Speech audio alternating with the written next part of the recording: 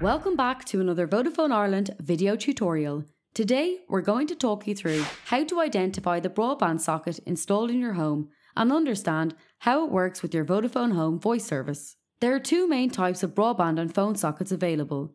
Your home will either have a single or dual port socket installed. Knowing which socket you have can help when troubleshooting connection issues.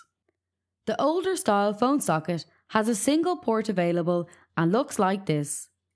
For this type of socket, you will need to attach a microfilter which separates the broadband signal from the voice signal on your line. The microfilter prevents noise and interference on your Vodafone Home service. From the microfilter, make sure the port marked with the phone symbol has a cable securely connected into your phone. The other port on the microfilter should have a cable securely connected to the DSL port on the back of your broadband modem. If you have any additional phone sockets, you will need to attach a microfilter to every phone socket that's in use in your home.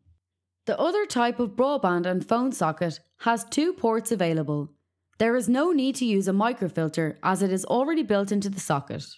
The cable connected to the port marked with the computer symbol should be securely plugged into the DSL port on the back of your modem. And the other port should be connected into your telephone handset, as you can see here. If you have Vodafone broadband voice instead of a traditional landline service, then you don't need to use the voice port on this socket, and instead plug the cable directly from your handset into the back of your modem. And that's it from us today. Thanks for watching.